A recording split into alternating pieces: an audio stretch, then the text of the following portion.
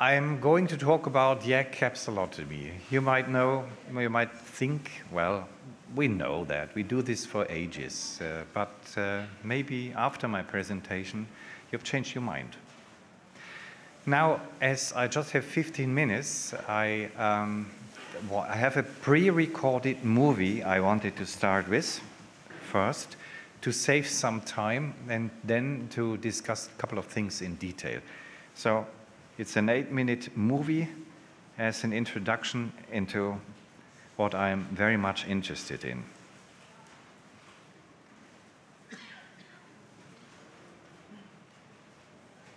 We need some sound, actually. This is with sound with movement.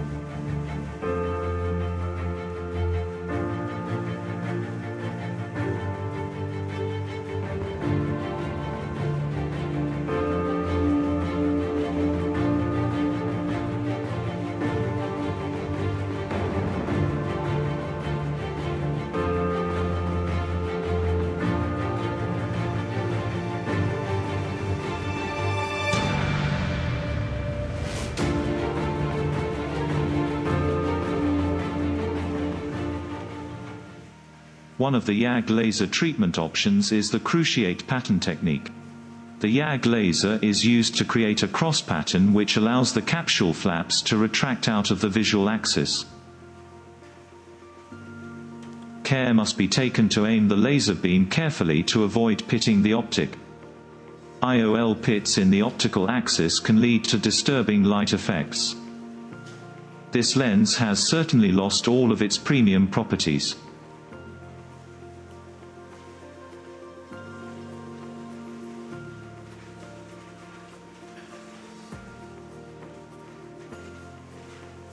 As a result, the patient may well have to suffer with this for the rest of his or her life. Another fundamental source of error is performing the treatment without a contact lens. The YAG beam is delivered at a convergence angle of 16 degrees from the laser aperture, which should be further focused through an Abraham contact lens. If not, we do not concentrate the energy at an optimal focal point but rather in a broad focus.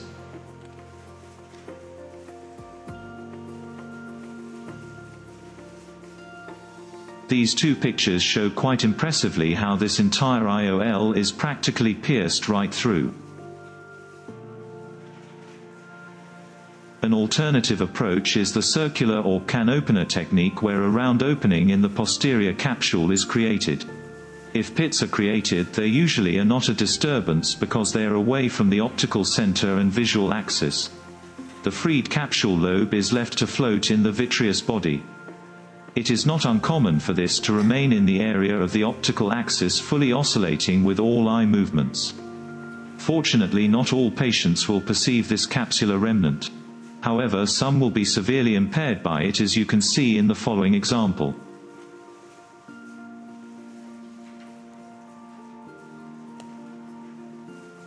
Before firing the laser, let us first take a look at some basic physics. The YAG laser produces a coherent, monochromatic laser beam with a wavelength of 1064 nanometers. The laser exits through the objective lens together with the two red aiming beams at a convergence angle of 16 degrees. A YAG contact lens increases this convergence angle to 24 degrees. On the one hand, they serve to stabilize the eye, and on the other they have the function of a burning glass to further increase the energy density in the laser focus to achieve plasma formation. The mode of action of a YAG laser is to bring a small amount of energy into a tiny focus for an extremely short duration of time. The resulting power generated is high enough to strip electrons from their atoms, causing ionization and an optical breakdown, which can be seen as a plasma formation with a core temperature of 4000 degrees centigrade. Let me demonstrate this in action using dry ice. The fog produced makes the process quite visible, as you can clearly see here. Now, with an awareness of the high degree of temperature anticipated at the laser focus, it would make sense to maintain a sufficiently safe distance between the IOL and the plasma formation.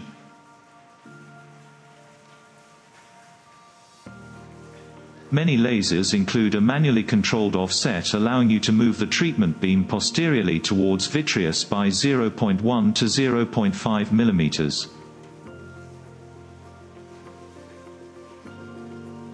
I personally do not use this option but focus the laser manually 1.5 to 2 millimeters behind the capsule by moving the slit lamp towards the patient.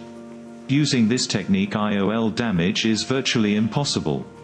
In this 3D animation you can observe the formation of gas bubbles. The initial gas bubbles are highly reflective at the time of plasma formation, so that a large part of the pressure wave is bounced back retrograde towards the lens capsule. This phenomenon is called plasma shield, which leads to photodisruption of the capsule. And we can observe this phenomenon in another 3D animation. A capsule opening centered on the optical axis is achieved. Ideally, it already has the shape of a pentagon or hexagon. Now I will show you the effect from the surgeon's point of view. Here you can see the aiming beams in focus directly on the capsule. They are overlapping, forming one circle. Now pushing the focus about 1.5 millimeters further posterior behind the lens into the vitreous. Two red aiming beams are now clearly visible on the posterior capsule. An energy level of 2 millijoules should be enough to create an initial opening, and after a few shots we see this intermediate result. The following images were not created in Photoshop but with the cooperation of this patient, who without complaining moved back and forth several times between the YAG laser and the slit lamp camera, enabling us to capture a photographic record of this real-life situation. I will now show you another photo animation of the procedure followed by real-life surgery.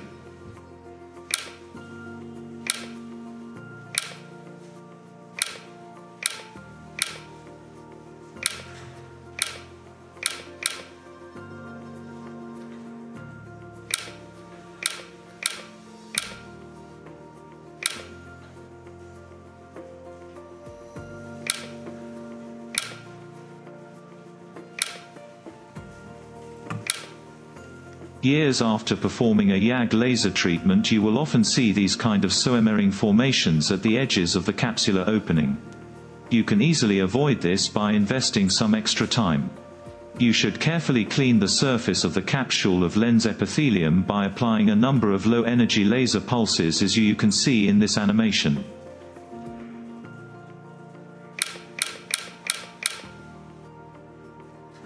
This will result in clean and perfectly curled capsule edges.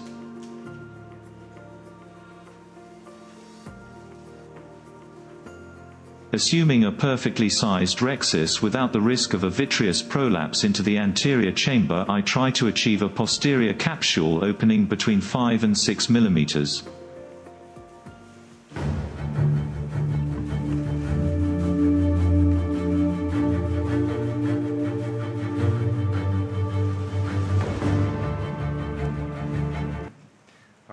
Thank you very much. A lot of information, and I'm not finished yet. I have a course book, a handout. I don't have one for everybody. Whoever wants to come into the Quantel booth afterwards, I will be there at 2:30 p.m. and can give you a personal one if you are interested in. Right, now I have 6 minutes left, and I would like to use the time and to show you as much as possible. Now, I think that if you sell a patient a premium lens, you shouldn't leave it like this. It's your fingerprint. And this is what I see very often.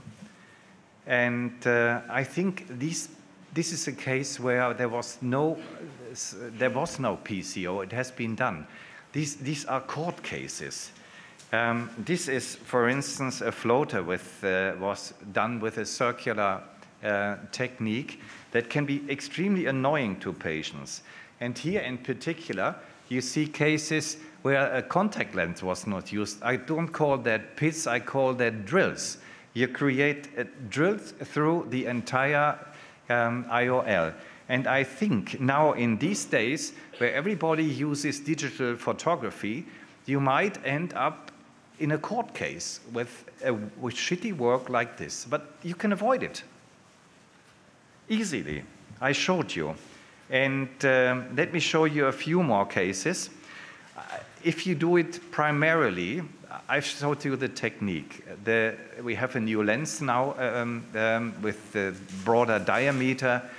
We have the new laser has a posterior offset of 2 millimeters. And there is a group of patients that can have benefit from your knowledge. I call that a reshape. I'll just go through the cases right now to save time. This is an unhappy patient. I did a reshape. Yeah,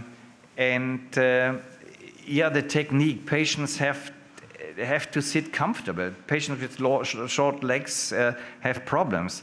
I've created this wooden structure. If you look at your contact lenses, they are dusty and scratchy like this. I'm sure at any university department where there are 20 juniors, pick the lenses and look at, this is not good for quality. A contact lens has to look like that and can be easily achieved. I describe it in my brochure.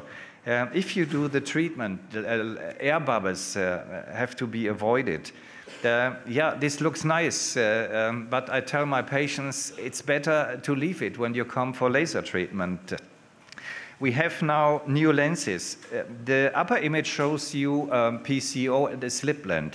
The lower one shows you the image with an Abraham contact lens. I've thought with ocular instruments how to improve it, and we came out with a lens with a bigger diameter that is available now. Furthermore, there's a lens in development where we have decentered the plus lens to create a prism. Then you are even able to treat deep-set eyes, for instance, or patients that squeeze the eyes and where you have the Bell's phenomenon. Yeah, it's called the Brasse lens, like the Paul-Singh lens for vitreolysis. Yeah, you bring energy into the eye. Be careful what you do. This is a reshape. This is a lovely case, actually. This patient came to my practice, said, I don't see the periphery, and on top of that, I'm suffering from a floater. I did a reshape. Unfortunately, you see the damage of the IOL inside. Some people might say, well, we've done this ever. The small diameter doesn't matter. But the Optos image tells you the difference. And finally, this image, I took a movie. It's impressive. If you examine patients, you don't have to say, look at the light, but you have to change your strategy of examination. You have to look up and look down to see what is going on in the vitreous. So more reshapes. These are patients that wait for good laser treatment done in your practice. They are even more than premium PCO cases. Another reshape, another reshape. Maybe this makes you interested. And this is a premium lens. And it has not the properties, it can't achieve the properties the lens has this way. So and this is how they look in my practice usually when I do the case myself. And this is how, if you put in multifocal lenses, I'm not a fan of multifocal lenses, but if you put them in, I think the patient deserves it, that it looks like that. And it's easy. Thank you for your interest.